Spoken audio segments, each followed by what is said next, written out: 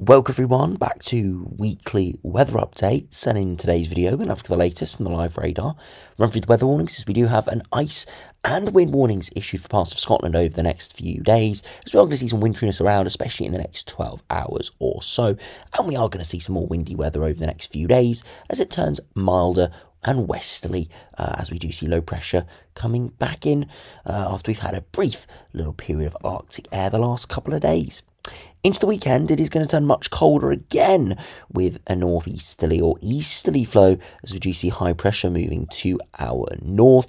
We're not expecting anything too major at this stage, but the big thing about this east or northeasterly wind is it is looking pretty sustained. It's going to hang around for a good few days at least, maybe even for the whole of next week. The only caveat to that is simply because it is in the longer range. It is difficult to pinpoint the exact pattern, but the majority of the longer range charts and ensemble members are fairly on board now with a pretty persistently cold pattern into next week, potentially even into the lead up to Christmas as well. At the moment, not expecting anything too wintry because it is mainly high pressure dominated, but we will expect lots of frost and potentially really quite chilly, cold feel for next week. Daytime temperatures will be in sort of the mid-single digits, but will probably feel a good few degrees colder. And as I said, overnight temperatures would likely be down towards freezing. So do remember, if you enjoy my videos, make sure you like and subscribe.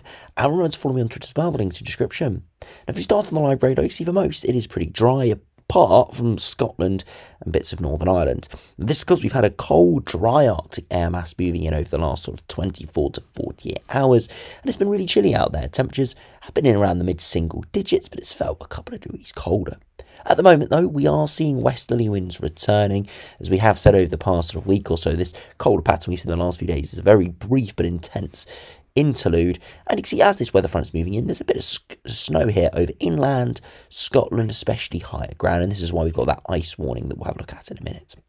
But with this westerly weather flow returning, it all will turn back to rain by Wednesday, and it is going to be milder through Wednesday and Thursday. Do you look on the temperatures at the moment? I'm just recording this around 6 p.m. And you see the most to the east of that weather front, temperatures are still down to the low single digits, if not touching freezing, and that will continue overnight tonight. It is going to be dependent on cloud amounts, may hover just above freezing or we've got more cloud, but generally still a really quite cold feel out there. Classic kind of winter feeling over the course of this evening before it turns, as I said, milder into the next few days. If you look at the weather warnings, we've got this ice warning issued for much of eastern Scotland. It expires at 10 a.m. and it's for ice on untreated surfaces, may causing some transport disruption and maybe some accidents. A band of rain and snow will move east across Scotland this afternoon and evening, which could lead to some lying snow over the higher ground. But once this clears, temperatures will quickly fall during the evening and ice will likely form. Of course, the milder air mass is moving in, but we're still going to see colder conditions overnight tonight as we still have remnants of cold air, especially at the surface. Not expecting anything too major, but we have got this yellow warning issued. Through Wednesday and Thursday, we then have this wind warning that comes into force 4 p.m. tomorrow and expires at 9 a.m. on Thursday. And again, we're looking at 50 to 60 miles per hour quite widely, 65 to 75, really only covering the far north of Scotland. It will be gusty elsewhere, but as I said, not expecting major disruption at all. Now, if you look at the latest UKV, you can see that area of rain moving through at the moment, turning to snow over the higher ground. And eventually, it will clear. It will be chilly through Wednesday morning, but you can see cloud building from the west, and we see another massive weather front moving in that really sparks the change towards milder air. It is going to be briefly milder tomorrow, slightly milder, but properly milder conditions will come through Wednesday evening with this big weather front. Now, the rain continues through much of Wednesday night, lingering in the southeast, and see another big band of rain moving through there on Thursday. It does look pretty miserable and pretty active, this rain. So it could be some really quite heavy, blustery showers moving in within it, lines of potentially even some thunderstorms there on the back edge of the weather front. Eventually, it does clear, and we do go slightly chillier for Friday, but then we do see another weather front moving through, especially in southern areas, which could be again giving some really quite wet conditions, but already the cold air is starting to build in the northern areas, and that's why this weather front's further southwards, because the jet stream is getting shifted and pushed away. Cold air's already starting to take over with that higher pressure, but we see this last kind of low pressure system moving through. Now this would kind of be the dream for snow if we did have a proper cold air mass in place, but if you do look at the upper air temperatures, you can see the very cold air, cold enough for snow, is across Northern Ireland and Scotland, not across England and Wales. So we're not expecting any snow with this. But on another day, on another occasion, with colder air more in place, this would have been a kind of a perfect storm for heavy snow for southern areas, but not in this case. And you can see as that clears, we all go much colder, as eventually we do start to see that north to northeasterly wind pushing in, and you see the upper air temperatures start to turn much colder for all as that wind does start to veer in. We can look at the mean winds, and you can already see that northerlies coming in, and it will transition to more of a northeasterly in the next few days after that. Now, to look at the max temperatures, see earlier today it was cold, only 6 or 7 degrees at best, many areas even lower than that. Into Wednesday, a frost where we see clearer skies, and during the afternoon it's still going to be pretty chilly, but slightly milder, maybe 7, 8 or 9 degrees. Overnight into Thursday, that's when we start to see milder air properly pushing in, and you can see by Thursday afternoon into the double digits, 12 or 13 degrees. And by Friday, starting to turn chillier again, 7 or 8 degrees, so hovering around average. And then into the weekend, it starts to turn much colder once again. Saturday, only 4 or 5, and we're expecting it to be as cold, if not colder, as we head into Sunday, as those Arctic air mass do start to take over. Now, it is looking very cold, that longer-term prospects, or medium-term prospects, but I must emphasise, we're not expecting massive amount of precipitation at this stage. We're not expecting any major snow for the time being, because it is going to be mainly high-pressure dominated, and we can see that on the latest GFS. You see the westerly winds coming in at the moment, that's why we're going to see those big bands of rain over the next couple of days, but eventually this high pressure gets going in the North Atlantic and it pushes in a northerly wind.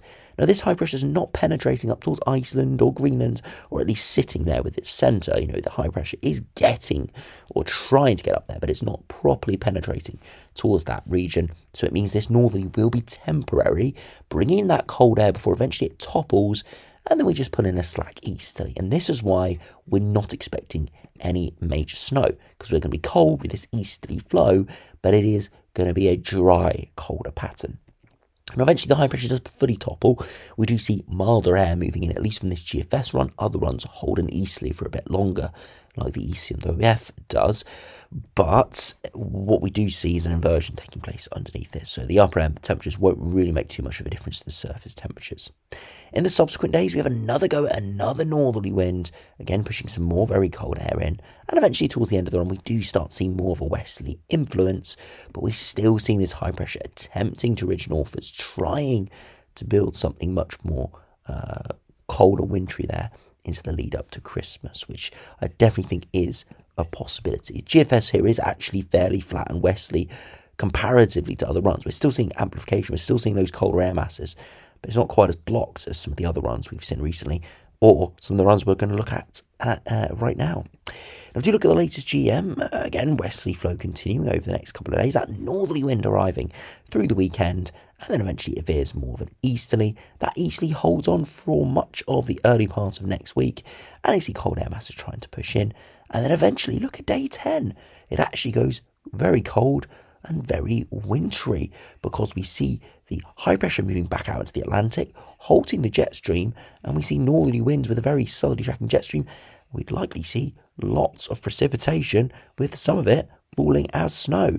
Now, the upper air temperatures are very marginal here for most areas. For Scotland, less so, but for many areas it would be marginal, so it'd be difficult to say how much of this would fall as snow. But if we do look at the new snow depth, you can see extensive snow even here across southern England, so very interesting here from the GM. If we do look at the 2 metre temperatures, just about hovering around freezing. If we try and put on the dew points, you can see again hovering around freezing, so it is very marginal, but GM by far the coldest and most wintry run we've seen for this period. So it just shows you very quickly we can go from a cold dry pattern to something very cold and wintry, simply because we see that low pressure coming out of the Arctic, instead of what we're looking at least for the early part of next week, is more of cold air coming in from the east or northeast, dry, chilly continental air. This is where we get fully Arctic air pushing in with lower pressure. So very interesting here from the GM. Now the ECMWF is similar in terms of being very cold, but it's probably a bit drier because it is more high pressure dominated. You can see again that northerly wind arriving, but look at this, the high pressure is quite a bit further north. It's actually established itself more towards Scandinavia and Iceland, and we do continue to push in a pretty strong easterly for the majority of this run. And look at this, the high pressure actually detaches from the main flow, and we do see proper easterly winds pushing in. Now I must say, into the longer term, eventually the high pressure does lose its strength, and it does break down. But here it's a prime position to potentially develop something exceptionally cold. If that high pressure moves slightly further northwards, look at this big lobe of tropospheric polar vortex that is heading into Scandinavia that would head our way. And you can even see here for the United Kingdom, we are cold with that air coming in from the east. 2 meter dew points are towards freezing or below freezing. Temperatures are very cold as well. So yeah, it would be a very interesting pattern. So all three runs are cold. GFS is less so. GM's more wintry. ECMWF is more blocked and sustained, but it is drier. So yeah, all three runs showing different scenarios, but all are cold, and some of them are even very cold, and like the GM, could be pretty wintry. Now we have got pretty strong confidence in this sort of pattern taking off, and the reason for that is the ensembles are fairly on board with below average temperatures all the way into the lead up to Christmas. You could pretty much get out to the sort of the 18th, 19th here, so leading up to the week before Christmas, slightly milder through the next couple of days. But then look at that through the weekend into the start of next week, much colder through Monday sort of to Wednesday, Thursday. That's looking guaranteed. Beyond that, it's still looking very cold, but there's slight uptick because of some milder runs. And even beyond that, it stays very chilly. The one thing we aren't seeing is massively cold runs. There are a few runs getting towards -10, so we're not seeing any crazy cold, but this time of year we do have very low levels of sun strength, very short days in terms of sunlight. That is, we don't always need the coldest air masses to see something very chilly, to see ice days, things like that. And of course, it is more difficult this time of year because we are early on in the winter. The air masses to our north aren't quite as cold and extensive as they'll be in a month or two's time. So it does mean it is more difficult, but at the same time, you don't need as much of that colder air just because of how short the days are. So yeah, we'll have to wait and see exactly what does evolve, but it could be a really quite chilly 2 weeks leading up to Christmas. And if we saw 2 or 3 weeks of below average temperatures, there's almost a guaranteed chance that we will see snow within that. I don't think the next sort of week or so, into early next week, I don't think there'll be much snow because it is pretty dry, at least initially. Scotland, of course, always got a reasonably high chance. But elsewhere, it's the days and the weeks following that where it still looks cold, still looks blocked, but we could see something more unsettled mixing in with that. So there is real intrigue here leading up to Christmas. We're not seeing the massive cold charts that we have seen in prior years. They've failed, but what we are seeing is fairly consistent runs showing below average conditions, cold conditions, nothing exceptional at this stage. But every single day, confidence builds. And I said, I wouldn't be surprised if we saw a surprise or two within this colder pattern. Potentially something a bit more severe, something a bit more wintry, like the GM was showing, and even like the ECMWF, which isn't producing anything major in terms of air masses, but because of how sustained it is, the temperatures of the surface can get really cold very quickly. So we'll have to wait and see, but there is real intrigue here leading up to Christmas. We could be in for a really quite cold and block spell leading up to that Christmas period.